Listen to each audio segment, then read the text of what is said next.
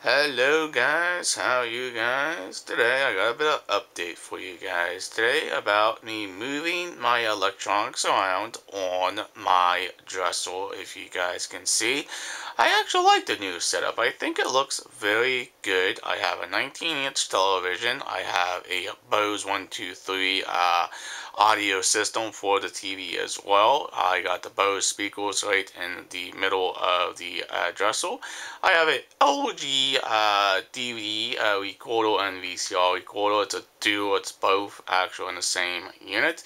And I have a very small data box for watching cable in my room. Everything in my room, it's also all digital. Everything is a very nice setup. I really do like it.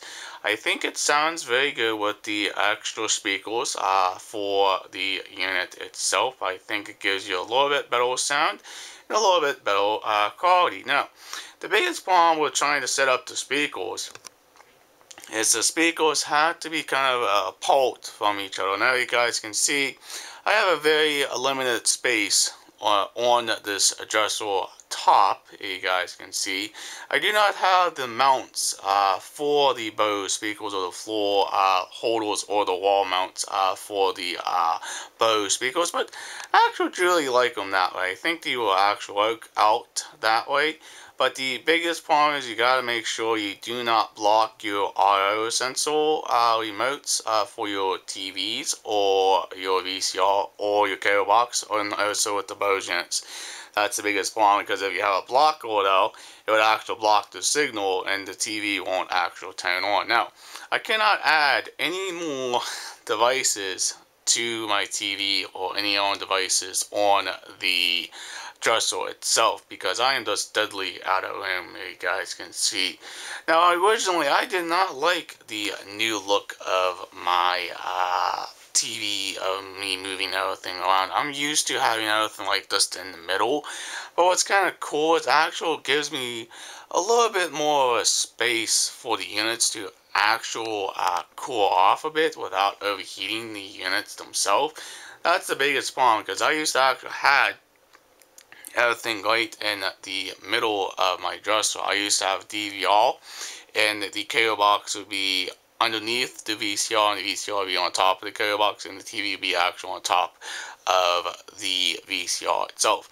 Because that's the way I used to set it up that way. But with this small little data box from Comcast, it was not going to work. Means I had to reroute everything and reroute also 100% of all my wires from different places of the unit. Now, this is a good setup for most people. If you want to set it up this way, if you have the exact same antique dresser like this, you can set everything up this way as well. Now, let's go ahead and get a little closer so you guys can see what's going on. You guys can see I really like the way it looks. I think it looks very good. I honestly do. What do you guys think? That's kind of cool. And by the way, there's the on half of the Bose unit. You guys can see there's the base unit right there. That's the base unit for the Bose unit, for you can get a little bit more of a bass out of your TV or out of the sound, or whatever you want to listen to on the Bose unit itself. But let's get a little more closer for the VCR combo kit here. Now, this I bought a couple years back. This is an LG DVD and VCR combo. You guys can see it records DVDs and VH as well.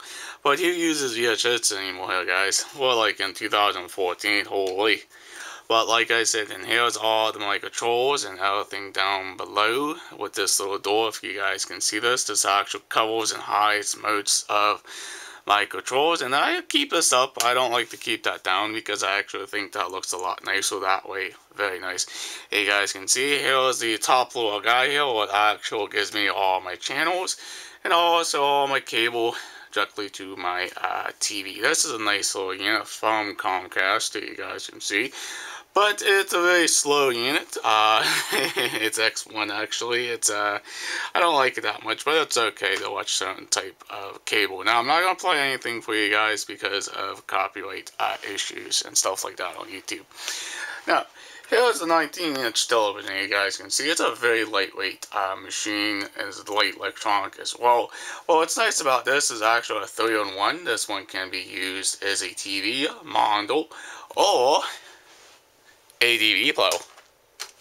You guys can see that.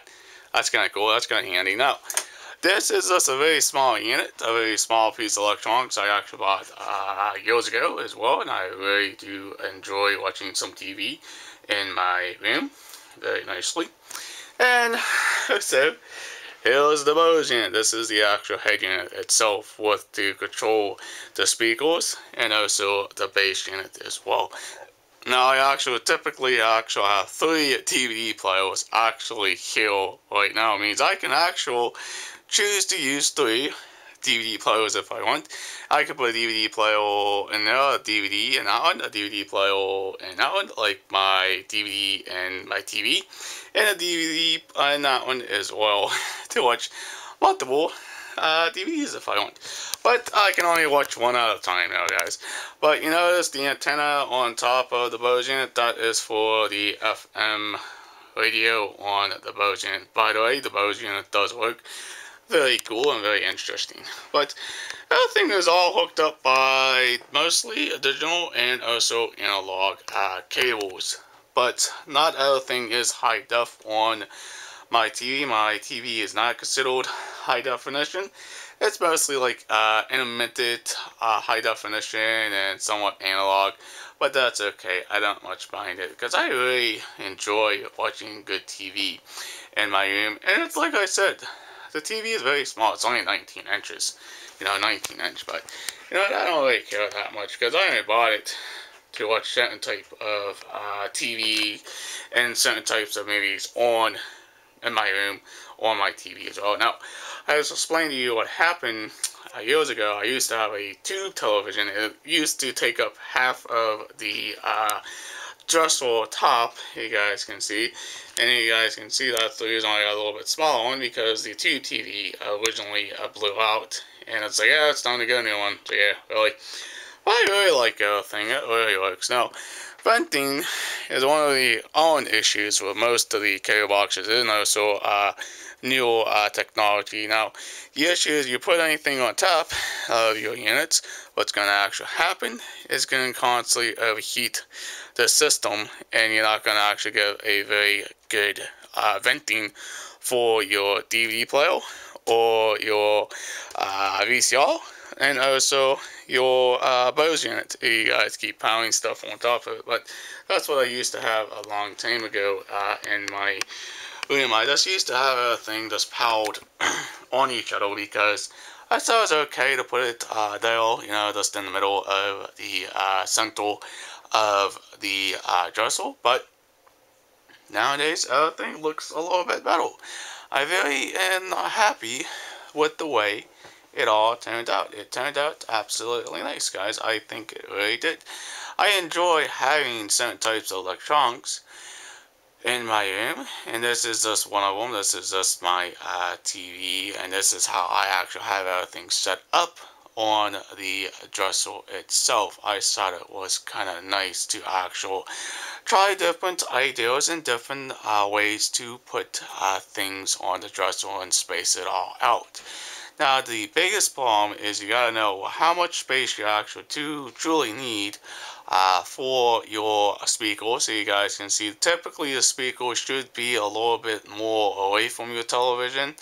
These should be pointing this way, but these should be on your wall, or you should actually get one of those floor things to actually put on, but I don't have any of those type of accessories and brackets for the Bose speakers. I really enjoy the way everything is hooked up. Now, talking about digital, typically digital is a high definition of HDMI, but again, I'm using the old analog coax cable, analog signal, audio and video to watch my favorite shows on my TV.